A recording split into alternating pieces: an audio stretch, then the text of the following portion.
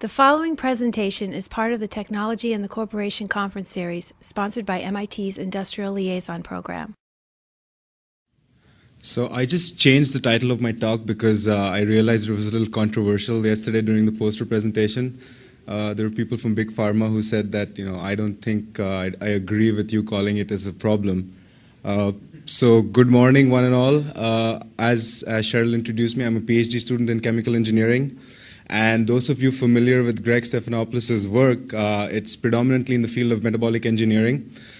So, as is custom for students from his lab, I need to present one slide on metabolic engineering. And my thesis dealt with using this as a platform for natural product manufacturing. And the concept is very simple. What it is that you have a metabolic pathway that you express and optimize its expression in a microbial host, such as E. coli. And then there's a lot of bioprocess optimization that goes in. And at the end of the day, since these are high-valued natural products, you're looking at titers. That's your defining trait. But the major input that goes into metabolic engineering is that you need to know the metabolic pathway. And if you don't know that, it's a problem. You can't engineer this in these hosts. And that is a severe impediment for metabolic engineering. So this has restricted its ability to only producing natural products that whose pathways are well known to us. So when I started off my PhD, I was assigned a very simple task. What was already achieved in our lab was the production of taxidine through the non-mevalonate pathway. So essentially that is central metabolism. Then you have the non-mevalonate pathway that produces the precursors for a class of compounds known as the isoprenoids or the terpenoids, depending whether you're a plant biologist or a chemist, you prefer one term or the other. And then the cyclization of this molecule, geranyl pyrophosphate, gives you the first precursor to Taxol, which is taxidine. So when I started my research, this was what was known to us, and it had been demonstrated. The titers achieved were 1 gram per liter. So I go into my advisor's office and he says, the task for your PhD, for you to graduate, is very simple. You have to take taxidine all the way up to Taxol. And all that was known to him at the time of the meeting is that there are multiple steps. So the task is simple. You find out all the genes, express them, and then hopefully produce Taxol and graduate. But now the problem is that that is the structure of taxidine, and as you can see, that's the three-dimensional structure to show just how complex these molecules are.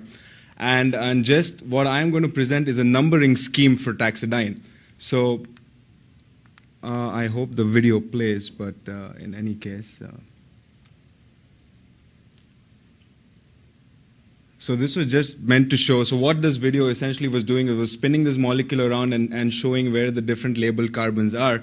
So just to show the numbering scheme, that moiety is this over here. So that is your 20 carbon, that's your 4, that's your 5. And as you can go numbering yourself around, you can see this is a 20 carbon structure. So a lot of opportunities for having stereocenters in this molecule. And it is a structurally complex molecule. But as I said, that multiple step, that one arrow that was that I had to achieve to graduate, it happens that it's quite difficult, and most people have not characterized the pathway to produce Taxol. So the impediment for metabolic engineering that I talked about in the very first slide, that was a very real problem facing me to graduate, let alone produce Taxol. So that's taxidine. There are multiple steps. You're producing Taxol. And as you can see, the difference between taxidine and Taxol is that skeleton, which is known as the taxane skeleton, is retained. And all that is different is that you have a bunch of functionalities added onto the taxane skeleton. So the problem was, we have taxidine being produced in the strain at 1 gram per liter. What's the next gene that I should express? Fortunately, since Taxol was such an important molecule, it's an blockbuster anti-cancer drug, this was extremely well studied. And the current route to produce Taxol is it's a semi-synthetic process. You extract a precursor to Taxol called 10-deacetyl-baccatin from its natural host, the yew trees. And then it's a 4-step chemical process to produce Taxol. So since they were extracting it from the plant cell culture and the biotechnology revolution that coincided with these discoveries, there was a lot of fermentation data that had been accumulated. So we were fortunate enough to know the structures of a lot of the metabolites in the pathway. And what was known about this pathway is that Taxol is not the only taxane that is produced. There are in excess of 100 different Taxol-like molecules, of which Taxol is just one of this class of molecules called taxanes. And another important thing is that since they were studying these things, there was a methyl jasmonate-based elicitation of Taxol production. There was a lot of putative gene sequences associated with the pathway that had been characterized. But what exactly these genes did, they were not known and they were not annotated. So all we had was metabolite data and gene sequence data. And about 2 decades ago, there was the first, the only so far cataloged step after taxidine is the 5-alpha hydroxylation that takes place over there. So that is the only step that is known in the pathway. So you go from taxidine to the 5-alpha derivative, the hydroxyl derivative, and then after that everything's a big mystery. And as I had shown in the structure of taxidine in the numbering scheme, there are a bunch of options in front of us. I could have expressed the 10-beta gene to get you the 10-beta product. I could then even express the 13. So what essentially is that we have 5-alpha. I could express a bunch of genes after. So as you can see, there are already 3 options presenting me, and then what after that? So this just becomes a very tedious combinatorial trial and error type experiment. And just to summarize, there are different options in front of me. There could just be a hydroxylation reaction. There could even be esterification reactions after that. So if I were to go back to the lab and just devise an experimental scheme to experiment this, I have all different sorts of reactions. And I would basically take this substrate, test it out with a particular enzyme, see if I get product or not, and then keep repeating this step. And then eventually the idea is that I would eventually narrow out the map and get to the map of taxane metabolism. But I have to graduate in 5 years. That's the restriction, right? So I can't keep trying and hitting in the dark, hoping for the best. So this was a very real problem facing me. So how many combinations could I try? Me being an experimentalist, having an experimentalist background, I mean, this seemed fun at the time, but then there's a lot of optimization that goes to ensuring the expression of these heterologous proteins in the host. So every single enzyme that I express, it has to be optimized, and I have to have these at least 10 to 15 different combinations, and there is no guarantee that these combinations would work out. And another very real problem with this, so then when I was presenting these ideas to my thesis committee, one of them suggested, well, why don't you just take all the genes that you know and express all 25 of them, or all 20, how many genes you know, express them in the host and see what products you get, and then selectively knock one out, knock one off. And he was he was saying, well, this is an option you can try. But the problem that a lot of people, and perhaps he was not appreciating at the time, was that a lot of these molecules, as you can see, their molecular volumes are very similar. So if these were to fit inside active sites, there is very little structural changes that are taking place. And as is characteristic of a lot of natural product pathways, enzyme promiscuity towards substrates is a very real phenomenon that takes place in these pathways. After all, these are part of the adaptive immune system of plants. So it is in the benefit of the plants to synthesize as diverse range of molecules. So there is promiscuity inbuilt. It's evolutionarily favored in these enzymes. So we can't just throw in all 25 genes and then expect to get the same product every single time. And then the issue, as I said, is promiscuity. So, where do I stop the experiment? So these were problems that were facing us. But then going back, reevaluating the problem, I realized that there's a lot of data available from fermentation. As I said, there was a lot of metabolite structures available. There was a lot of gene data available. So what we simply did is, instead of taking a bottom-up approach, we took a top-down approach. And what we did was very similar, was very simple. Essentially, we went back, and these are all characterized data in the Reaxis database. We got the structures of all possible taxanes. We curated that list so that it was from a single source. And so we ended up having a list of about 128 unique taxanes naturally synthesized. And all what we started doing is that we just treated this as a big jigsaw puzzle. We knew where it started off, which was taxidine over there. We knew where it finished off, which was there. And then all we did is we used conditional probabilities to find out what is the likely sequence of steps that these substitutions would occur.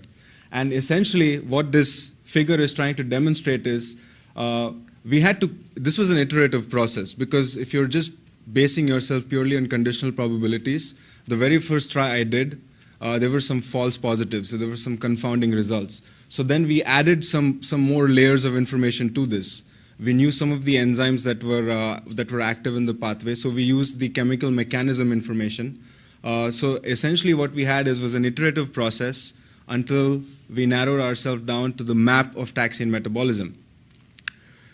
We also had gene data. So now you get the map of taxane metabolism. What are the genes that you express to get those things? So you have A goes to B goes to C. What are those arrows? And what we did is we had the gene data. All we did is use tools that are used extensively by biochemists. We used homology modeling.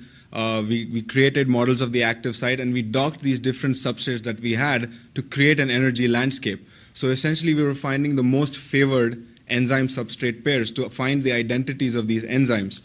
And what we had, just to show you what the pathway looks like, I mean, there was another video here where I was flying through it, but I think it's not, okay, so there it goes. The video is not initializing. So essentially this was just a fly through of what the pathway looks like. So it's highly branched.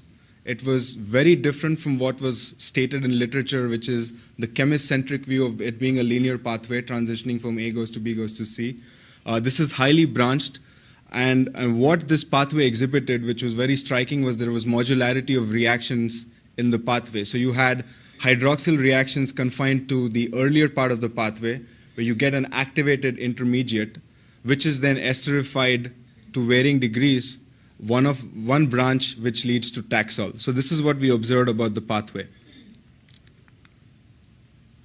And what the computational biochemistry studies helped us identify was identify the identities of these different enzymes. So because a lot of these genes were not annotated in the pathway, so what we had to find out was which genes to express, and what this process gave us, it gave us a rough roadmap of what the pathway looks like and what are the likely sequences to express. So now we have a map that leads to Taxol. So metabolic engineering of the pathway is now possible. That was the takeaway. But what we did observe, so one of my coworkers, he's a chemist, and I realized this being a chemical engineer, chemists have a very keen eye for things. And what he said is that instead of making Taxol, you were having this highly hydroxylated intermediate, which when we collaborated with another chemist, you could easily convert that hydroxylated precursor to Taxol using semi-synthetic approaches. But what the benefit he observed in this is that not just Taxol, but you can convert it to a bunch of other Taxol analogs. So now what you're doing is that you have a precursor that can give you a taxane library, which is a highly privileged chemical library for drug discovery, which is different and arguably superior to libraries generated by combinatorial chemistry. So that was the idea, and so this is the idea that we have come up. We are currently experimentally validating this approach. So the map that I propose, we're 2 steps down in our validation, and the results look very promising so far, and we should be publishing these results very shortly. And what I would like to conclude is the vision that we have for natural product farms, as it says. So what you're using is you're using metabolic engineering as a source for highly privileged precursors that you can then functionalize using tools that are very well established in the pharma industry. You're just using esterification reactions, reactions that have very favorable kinetics to generate a library of molecules that can then be screened to give you better drugs, again, not just cancer, but as well as other indications. So with that, I may have run overboard, so I apologize for that. So I would like to acknowledge my advisor, Greg Stephanopoulos. He's been he's a fantastic mentor. He has guided me through this. My coworker, Ajay Kumar, he's the chemist who saw these ideas. And of course, I'd like to acknowledge the NIH and the Singapore MIT Alliance for funding. Thank you.